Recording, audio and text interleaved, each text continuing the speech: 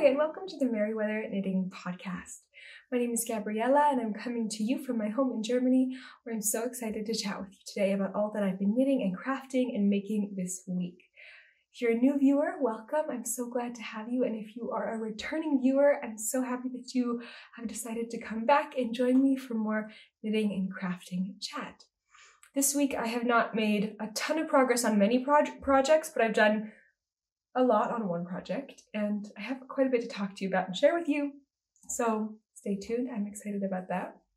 Right now, there is a knit-along that's running through the whole entire year of 2021 that I'm hosting along with my fellow podcasters Bella of 100 Acre Wool and Sophie of the Acre Creations Knitting Podcast. It's a Tudor Roses knit-along where we're knitting patterns from the book To the Tudor Roses by Alice Starmore. It's an iconic book filled with stunning, beautiful patterns for garments and also accessories. There's also an accessory there too, like a shawl, a wrap. It's such a beautiful book, and I'm really excited to get started on my project. This is a knit-along that's running the whole year. Works in progress are allowed. You can join in at any point and chat with us about it, either on Instagram under the hashtag Tudor Roses KAL, or on Ravelry in any of our groups or all of our groups. I have a Ravelry group, that's the Merryweather Knitting Ravelry group. Bella and Sophie also have their own Ravelry groups with threads dedicated to the knit-along. So if you're interested, I hope you join us and chat about that. So this week I wanted to show you before I started the finished birthday crown I made for my daughter Esmeralda. I showed this on previous episodes. This was the very first needle felted project I ever attempted. I had never done any needle felting before, and this is the first time I've ever done it, and I really enjoyed it. It was such a fun experience, and it turned out much better than I had expected, I guess. I mean, I don't know, it was just a lot more intuitive and just really relaxing, and I don't know, it was a lot different than I had expected, but it was a lot of fun, and I've shown it before, but I did finish it up and put the finishing touches on it. And so this is the completed crown. Yesterday was Esmeralda's birthday, and we had a little celebration for her, a very small one, just with my parents-in-law and my sister-in-law who live close by. We had a little breakfast because my husband had to work during the day because it's a weekday. We just kind of had a little breakfast party where she had some pancakes, had lots of strawberries and blueberries, which she ate. She much preferred the strawberries and the blueberries to the pancakes. We sang to her, and she had so much fun, and she wore this crown, and incredibly, she did not take it off. She wore it for hours.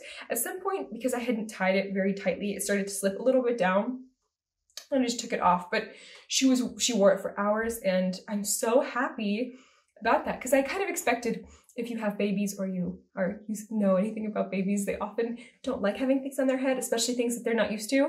So they would just pull them off right away, and she didn't do that. She really liked wearing it. So that was so much fun. It was so cute to see her wearing it too. She just had this little like crown on her head. It was so cute. So I think I showed you already all the felting that I had done here. All the felting that I had completed. It's just a little spring scene with a bunny. The bunny I kept. This is the first one I had done. I had mentioned that I was maybe going to do another one without the bunny and just a different kind of theme, but I didn't end up doing it. My husband really liked this one, and I was actually really happy with it. I had started another one, which if I complete it, maybe I'll share it with you too. But I just went with this. I was a little bit nervous that the bunny would be too Easter bunny vibes, you know, because I didn't want the Easter bunny on her birthday crown. And so, but I heard from others that it wasn't going to be very obvious. Like it was just, yeah, it's just a bunny, it's just spring. But then a loving family member said, oh, the Easter bunny's on her crown. And I was like a little disappointed. I was like, oh, yeah, it did look like the Easter bunny, but it's no big deal. It's still just spring. It doesn't make a difference. I think it was very cute and very fun and just lovely to have the beautiful little crown for her. Very spring themed, very fun. There are little bumblebees and a little butterfly, which the butterfly, I'm not the happiest with the way the butterfly turned out, but it's still cute. Little flowers of all sorts. I've started another one with different flower types on it.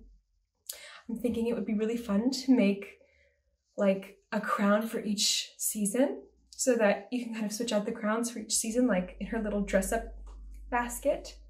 And one for autumn, one for winter, one for spring and one for summer. I think that might be fun, but we'll see. Yeah, it was lovely. And so the way I finished it up was I did a blanket stitch all around the edge, just to kind of finish it off. I put another identical sheet of felt on the back, and so that it would be 2 double, and it's a little bit more sturdy, which I'm happy I did that. It looks good. And then I did the blanket stitch around the edge, and I will put the tutorial that I used below in the show notes, but I think it turned out really well. I really like the way the blanket stitch looks. I think it's really nice. And it's also, I've never done blanket stitch before. I mean, it's definitely not perfect, as you can see, but as you know from my other projects, if you've watched my videos before, I'm not a perfectionist. I like to make things myself, and I like that they look handmade, so I don't have a problem with a little bit of unevenness or a little bit of kind of the handmade charm I like. But I think it looks good, and I'm happy. The awkward parts were here around the ribbon. That was where it got awkward, because thinking it would reinforce the ribbon being sturdy, I used some super glue on it, because my husband had just bought super glue when it was like laying on the table. So I was just like, oh, I'll just super glue a little tiny bit on the ribbon on the inside, then it'll be really strongly attached, which, I mean, it would be totally strongly attached with just sewing it. I don't know why I did that. I guess it was a big mistake, because in the end, you can see it kind of came through, and that does not look very beautiful. But this was my first crown I've ever made, so I'm very happy with it. I'm not mad about that at all. It was just a special birthday crown, and I did an E for Esmeralda, although this is terribly embroidered, very terribly. So I'm gonna keep it far away. But you can see it, I just did it because I needed to close it off, and I thought instead of doing anything, I was just like, oh, I brought the thread in here and just kind of embroidered that, and then brought the thread through, and it's like, it's just left there kind of loose in the inside. Kept it very sturdy and stable. So yeah, that's the birthday crown. I'm very happy with how it turned out, and I'm excited to make more in the future. And it was a really fun project. If you've never done needle felting and something like that interests you, I know people also do like wool paintings or something, I think they're called, where they felt like beautiful pictures. And I think this is so beautiful. I don't know if it's necessarily my next thing or my next hobby. I do like very practical, usable kind of crafts and arts, but it is something that's fun and that looks really cool. So if you like the way that looks, mine is very amateur, so there are better things to find online or in books, but might want to try it. You might want to try needle felting. It's a lot of fun. So the next thing that I want to share with you is, I'm going to show you only 2 works in progress this week, because this last week, unfortunately, I made 0 progress, not a single stitch, I think, or maybe I finished 1 row, but I didn't do much at all on my clover pullover, which is a beautiful pattern that I'm knitting right now by Marie Wallen.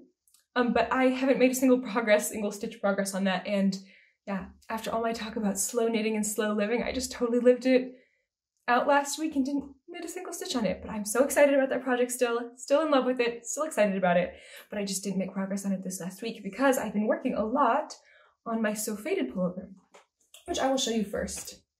And I finished the body as I had hoped I would. I think in preparation for Esme's birthday, we kind of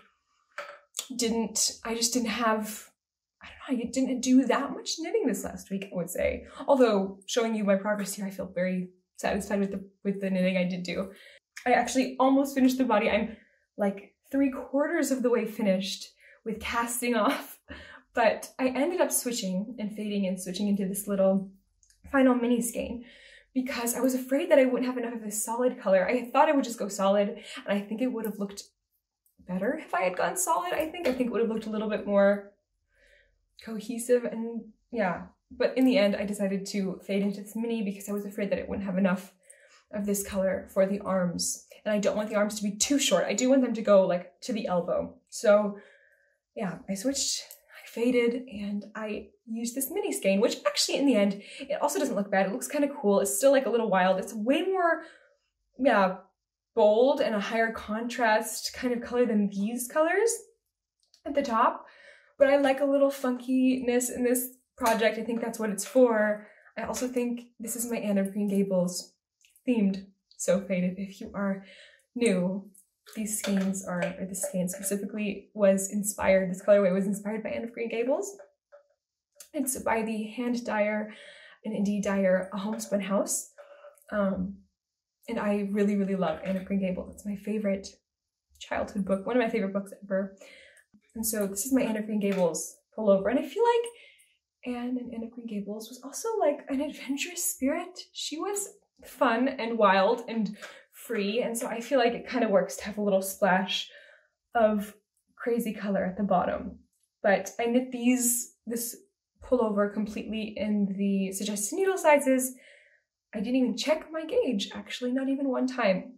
But in this project, I mean, I've learned the hard way that you need to check your gauge. I need to check my gauge when I'm knitting pullovers or anything that is going to be worn like a garment. I mean, obviously with shawls, you don't need to do that as much, but I'm going to be knitting pullovers or sweaters. I definitely need to do that because a few months ago I had this huge, crazy project that I had knit a whole entire sweater for my husband, and the gauge was completely off and I just hadn't properly checked it. I kind of checked it as I knit.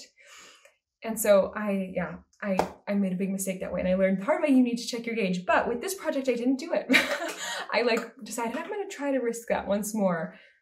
And I couldn't really felt this because it's super wash. So I don't know, that would also be my last sweater that I made that mistake on. I ended up felting or filling, I think is the word, when you shrink it and intentionally make it smaller by felting or filling. But I didn't do it with this because I just felt like the size I knitted in a size, I think it's 38 or something. I felt very fine. If there's a little bit more or a little bit less ease, I don't really mind. A little bit more positive, a little bit more negative. It's a little tighter or looser. I don't really mind. It's kind of something I don't have the biggest preference on. It's just a fun piece. I'm going to be wearing it with jeans and high-waisted pants mostly because it's going to be a cropped version. And I feel like it's pretty flexible. It's not one that I really definitely need it to fit a certain way. Like my clover or pullover that I'm knitting, that is one I definitely want to fit a certain way. And so that one, knitting the swatch, was extremely important. Also because it was a very complicated pattern and it takes so much time. So I did knit a swatch for that. I'm very happy I did. But with this one, I feel like, I don't mind if it's kind of just like a fun, crazy piece. So I'm happy with it. And also seeing it, I can't wait till it's completely cast off, then I'll try it on. But it seems like it will fit me perfectly well with maybe like a little tiny bit of ease, but no, it seems like it's great. So I am very happy with it. That is my So Faded, which is a pattern by Andrea Mowry.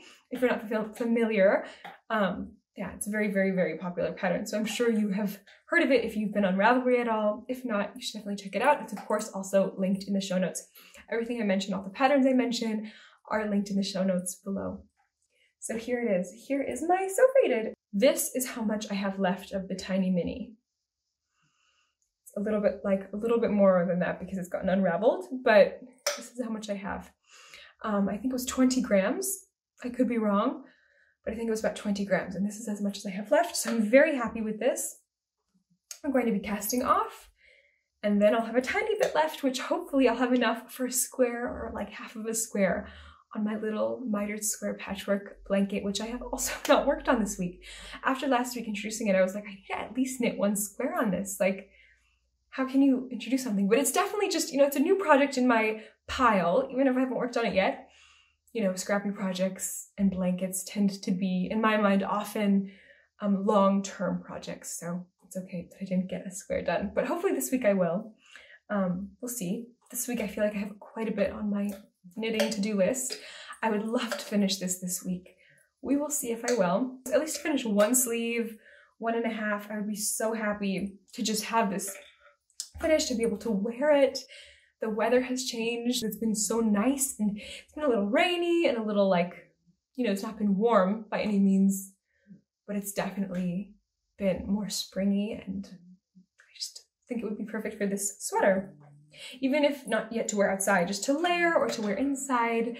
It's like cute, cozy little spring. It feels very spring to me, this So Faded pullover. Yeah, as I said, my goal for this next week is to knit at least one sleeve, hopefully both. Maybe even the neckline, the neck collar. Who knows? What if I finish this week? I would be so happy, but I also don't expect that. But tonight, a friend is coming over. If she's watching, hi Martina. She recently just started knitting, and it's been so much fun to have her knit with me because I think I have no friends who knit. We have been having knit nights. We always, every couple of weeks, we sit and watch a show together. Lately, we've actually been watching The Tudors, which is very appropriate, fitting with the Tudor Roses knit along, but it's a lot of fun to sit and I knit for a couple of hours with her, and now she's joining me in knitting. So it's really, really special. To have a friend who knits is something very special. The next work in progress I have to show you, I have not made a ton of progress on, but I have made some progress on, and I really loved knitting it, and I'm just going to share it with you because it's moving a little bit slowly. That's because I was working mostly on this. Like I said, I think just in preparation for Esme's birthday, the first birthday is like a big deal. I don't know why. It's also like not like we could have a big party, but I was just thinking about it, and I guess I was just occupied. But I've been working on this sock a little bit, and I need to measure it and see how much more I need to do because this is for someone very special to me who I'm hoping I will be able to see very soon. I'm not gonna have these socks finished by then, I think, but I need to measure the foot to see how long I need to knit it. But this is the Cornish Cream Tea sock pattern by Helen Stewart of Curious Handmade. It's a beautiful, beautiful, stunning lace sock pattern. You can see this is the lace panel. It's just stockinette around the back. Sorry, it looks a little bit distorted right now. But it's stockinette around the back, and I knit this a little bit tighter. Didn't know it would turn out that tight, but I had accidentally knit the heel flap in size 0 needles, or I think that's 2mm needles, rather than size 1 or 2.25mm needles, as I've been knitting the body or the cuff and the foot of the sock. I'm hoping it won't make a big deal, and I'm going to make a big difference. I'm definitely going to be blocking these before I gift them, because I mean, I don't really block my socks ever, but because I feel like they block to your foot when you wear them. You know, I don't know if that's true or not, but if they're my socks, I mean, when I knit Nick's socks too, his socks just molded to his feet after he wore them. And I feel like the same is true for mine. I feel like they block to your feet, but I don't know if that's true or not. But for a gift, I will block these for sure so that they look nice and beautiful. And it's also because they're lace, it'll be nice to kind of let that lace shine through a little blocking. But yeah, it's a little bit tight at the heel, but I think it's going to be fine. But it's just a really, really lovely pattern. It's beautiful. It's such a fun knit. It's so fun to just knit a little repeat one after the other. And I try to get one in a day. The past couple days I haven't done it, but most days I do. It's also a nice way to get progress on a project, like slow and steady, because I would say a little repeat, it doesn't take very long at all. I mean, if you just did one a day, I mean, it would take a couple months, and then you'd have a pair of socks for just a little bit of work, and a beautiful pair of socks. This is something just so special. Like I had mentioned previously, I think this might be the first like lace or cabled sock project I've ever done. I'm not quite sure, but I think it might be. I may have done textured socks, but I've done colorwork socks before. I don't know about this though, lace or cabled, and it's a lot of fun and it's so beautiful. And I definitely want to knit another pair. I already have some yarn that I want to knit another pair with. I'm not sure if it will be also the same exact pattern, but I love Helen Stewart's patterns and I'm so inspired by them. And also just, I've been looking at lots of different stunning lace and cable patterns. And it's just so exciting because, as I had mentioned in the last episode, each and every single row is explained to you, is written out for you. So if you've never knit cables or lace or socks before, this would be the perfect project for you. You can start your first pair of socks and have it be something as beautiful as this, because she explains it so well. The pattern is so well written. It's like a spreadsheet. You can mark off which rows you've done. It's so incredible. It's really, I was amazed at the thoroughness and professionality and, like, I don't know, just the incredibly perfectly written pattern. But I am also, she has also in the pattern a chart, just a simple chart for you as well, for the lace sections. And because I've knit socks quite often, I just use the little chart. I just print out the chart and I've just been knitting from the chart rather than the long instructions. But for either, if you've had a lot of experience knitting socks and lace, or if you are brand new, the pattern is perfect for you because it has something for everyone. It's just, I love it. I was amazed by her pattern, and definitely want to knit another pattern by her again. So I was very, very excited about it. And so this is the Cornish cream tea socks. First sock. Otherwise these are. Yeah, there it is. They're so beautiful. So ladylike. They just make me think of like beautiful, I said this last time, like some kind of Victorian lady. I don't know. They're just very, very elegant and sweet and feminine. So I'm knitting these in the Regia Premium Cashmere yarn, or Regia if you're German, in the shade Pink Parfait. I found out that the colorway does have a name. I looked up, I had ordered this yarn online a while ago, and I found out that it has a name, and the name is Pink Parfait, which I think is like such a delicious name. And I mean like Cornish cream tea socks, okay, no, I can't even say it, but Cornish cream tea socks in the Pink Parfait colorway. Are you kidding me? Could you get any more delicious?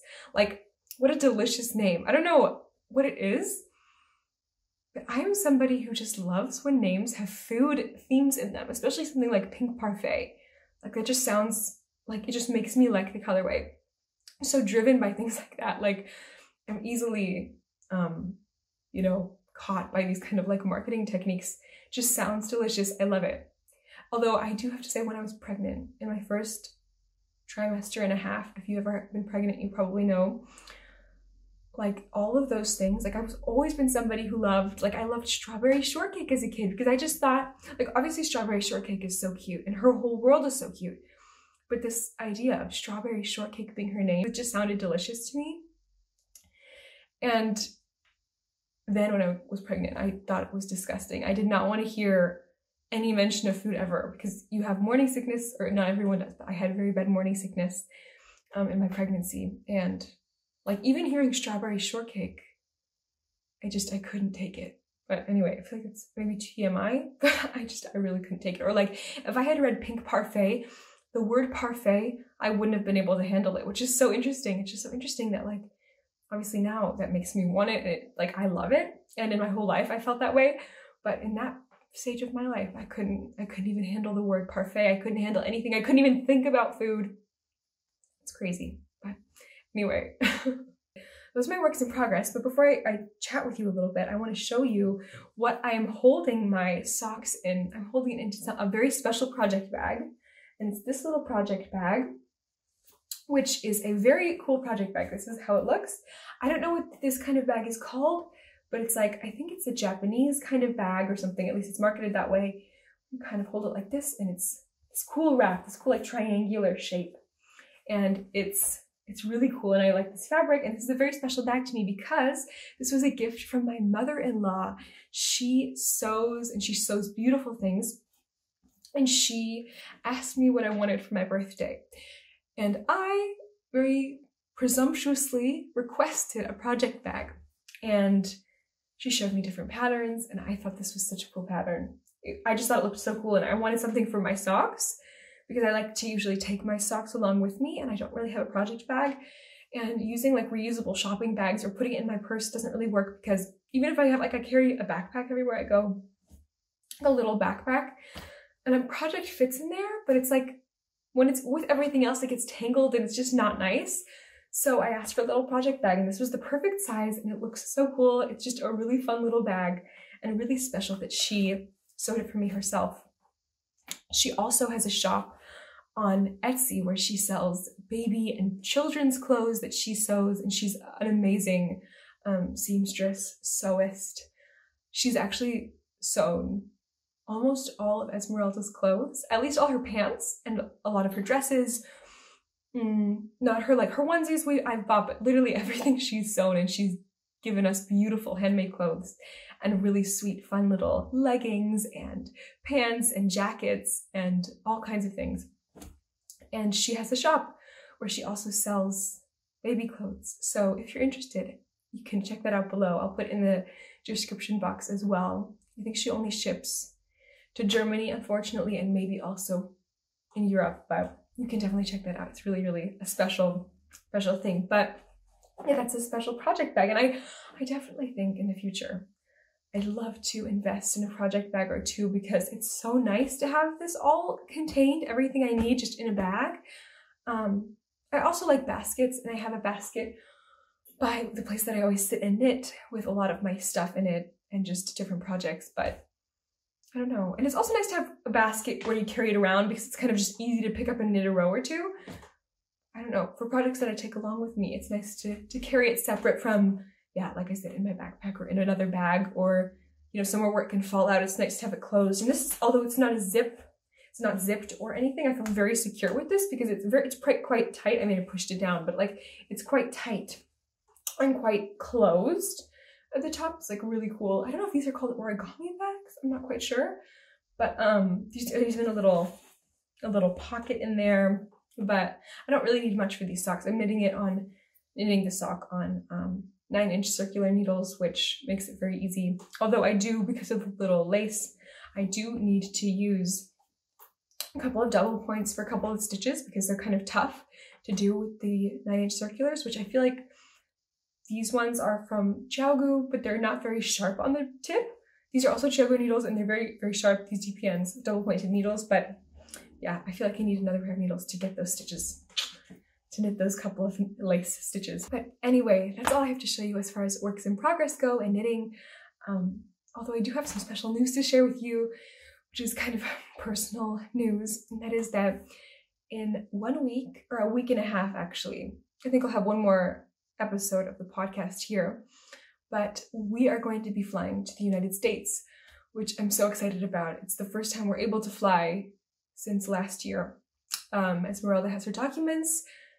The kind of rules have loosened a bit here as far as the lockdown. Things are a lot better here in Germany, and also where we're flying to. And this is the first time we're going to be able to fly, which is going to be so special. So I'm going to be flying with Esmeralda. Of course, I have to be tested first, and the rules are very strict, and everything is very strict, but we're going to be very responsible, be pretty isolated before we go, so that, you know, get the test, get there, and just be very careful about everything. But it is a direct flight, which makes me feel a lot safer about doing it. I'm really, really, really excited and thankful because this is going to be, as I've talked about before, Esmeralda has not met any of my side of the family. They couldn't come, and we couldn't go to them for the whole entire year of her life. And she's now 1, as I told you before. So it's going to be so special to be able to finally get to go there and make the journey, make the pilgrimage over to go and be with family there. So it's going to be really fun. I'm definitely planning on still podcasting in the time that I'm there. If it's exactly every week, I'm not sure, but I'm going to try to do it every single week. I definitely have one more episode before I go. But I've been thinking a lot about what I'm going to bring with me when I travel, because I have not traveled in such a long time. And I've had issues before in airports bringing knitting supplies, bringing needles, and even if things are allowed, I know some people don't know that and they just aren't happy with it. Even I remember at some point reading and printing out like something that said, you know, you can have knitting needles under, I don't know, 4 inches or something long. And so I had brought my 9-inch circular needles and just a sock and some DPNs that were like wooden, and they did not like my 9-inch circular needles at all. They were unhappy about them. And so I'm really, really hesitant about bringing knitting on planes into airports because I do not want my needles to be taken from me. I really like them. I don't want them to be taken. So I do have a 9-inch circular wooden needle, which I had bought after that experience. So I maybe will bring that. I'll bring my wooden DPNs, like my sock ones. So maybe I'll have a sock project. But I've also ordered a pair of wooden circular needle, a couple of them, for a project that I'm planning on doing hopefully soon when I'm finished with my So Faded. I'm really hoping, I'm waiting on some yarn that I'm hoping will arrive before then. We'll see. I'm really excited about this trip. And I feel like also, for some reason, knitting while traveling or while on a trip is something so special. It's like, I think it's because when you have the project, the finished object, after you've traveled somewhere, it has an extremely strong, like, carries those memories with it. It just carries the memories of those trips, the experience you had, and it's just a very special memory piece. It's like a souvenir of sorts of your time somewhere or in transit. And so I really am excited about that too. But yeah, that's what's coming up soon. The project I have after my Sew Faded is also a stockinette project, a big one, because I've been really enjoying pattern socks, and my other project is of course a little bit more intricate as far as the pullover goes, the clover pullover. So I'm planning on knitting a vest, a stockinette vest. But I will share with you the details of that in the next episode. Hopefully I have the yarn by then. Until next time, I hope you have a fantastic week full of fun knitting and crafting and lots of relaxation in this beautiful spring season. I hope that there's some sun where you are and that you're able to enjoy it. I know if you're in the Northern Hemisphere, it's getting warmer, and if you're in the Southern Hemisphere, it's probably getting colder, but wherever you are, I hope that you're enjoying. If you enjoyed watching this episode, please leave me a like and subscribe. It would mean so much to me. And I'd love to hear in the comments below what you're working on and what you're up to this week. I'm so inspired as I hear what you're working on. I feel like through this podcast, I've added so many things to my Ravelry favorites queue. You can find me on Instagram as Merryweather Knitting. I post there and I love to see what you're working on there too. And you can find me on Ravelry as well as gabriellak. I also have a Ravelry group, as I mentioned previously, called Merryweather Knitting. And I'd love if you joined there and introduced yourself. So fun to hear from you and get to kind of be in conversation with you. So I hope you have a wonderful, wonderful week, and I look forward to seeing you again next time. Bye!